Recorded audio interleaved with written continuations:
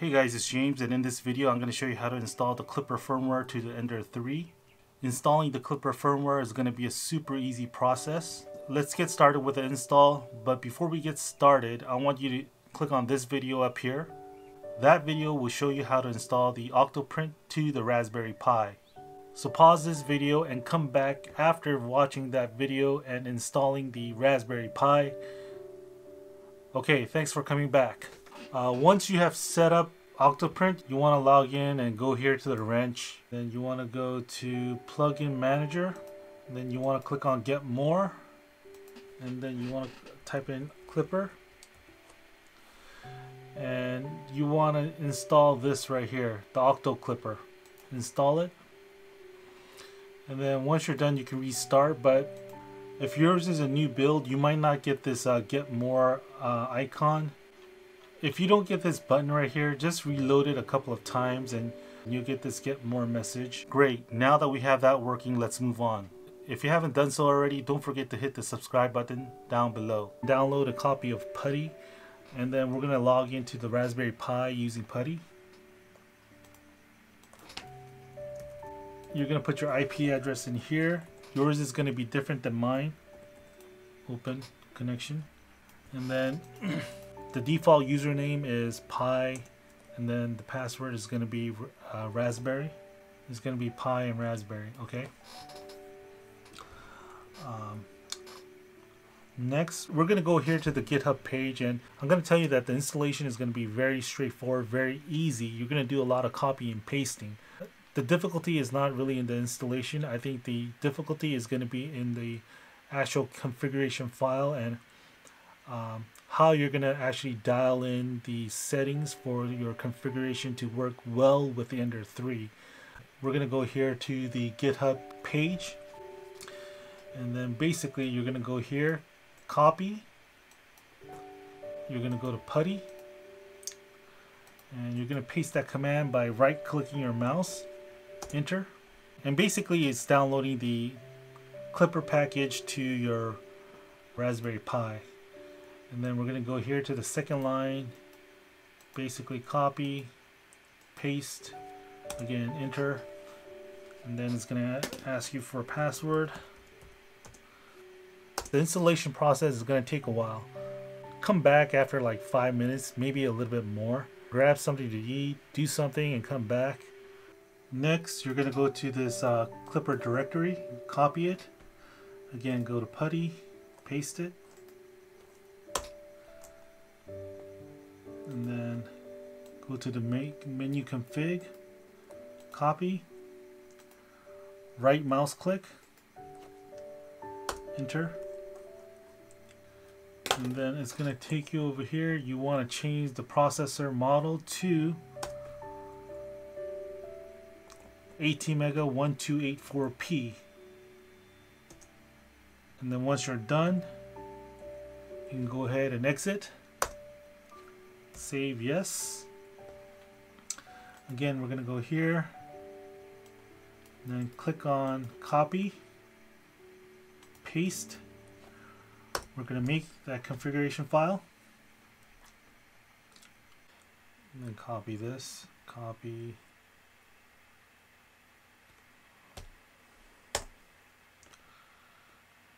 you're going to copy this serial ID right here, Shift, Control, and C. And then you're going to go ahead and open a text editor like Notepad. Go ahead and paste that in there. And then you're going to stop the Klipper service. Paste that in there. Go back, and then you're going to copy this. And you're going to go back to your Notepad, paste this in, and then go ahead and select your serial ID, and then go ahead and paste it in here. You're going to take this whole thing, copy it, go down, and then paste it in here.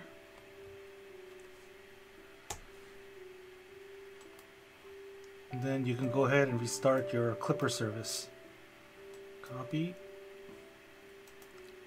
paste, enter. And then you're going to copy this, You're going to make a printer configuration. Go back to putty, paste this in. Select this. And then you're going to edit your printer config. Then you're going to scroll down all the way to where you find the serial port. Where is the serial port? Right here. The serial microcontroller port. So you're just going to delete this right here. And then go ahead and copy your serial port ID. And you're going to paste that in there. And then you're going to exit. Yes. Enter. And I want you to copy this. Go to your Octoprint. And then go ahead to your wrench. Additional ports. Save.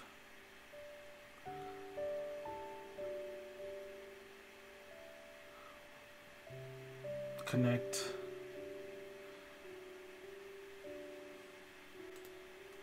Hold on. Something's wrong. Klipper is not enabled for some reason. Let me see. Oh, we forgot to enable it right here. Just enable this right here. And go ahead and restart. Proceed. Save.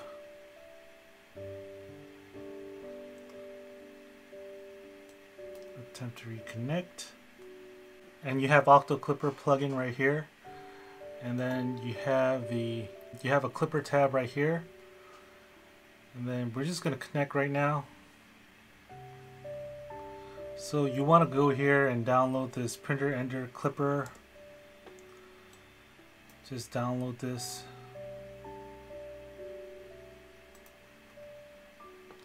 Or you can go here and then just copy it. However, I'm gonna download it so I can open it in Notepad++. Extract. Open with. So this is the configuration file. Just go ahead and copy all of it. This you can leave it as like a backup copy in case you need it. Go back here to Octoprint and then click on this wrench. Then you're going to go to Octoklipper. You're going to go to the Klipper configuration and then you're just going to replace all this file right here. Just delete this and then paste the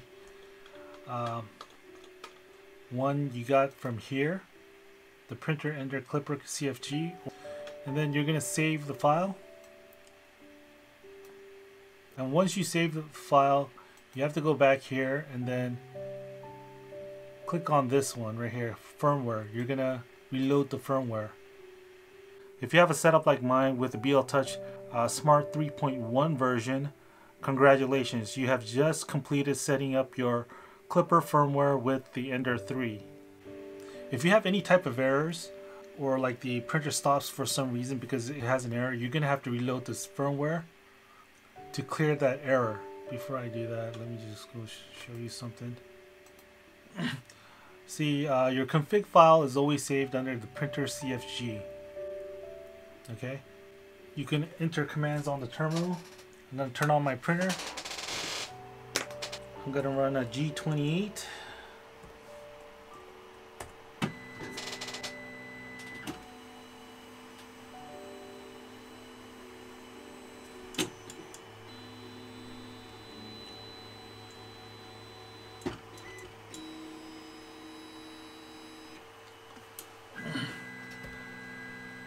Then I'm going to run a G29 command.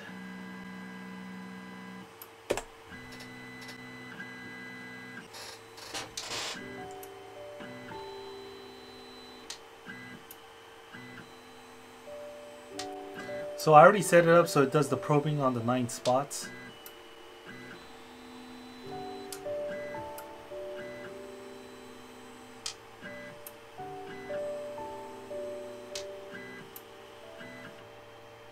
Okay.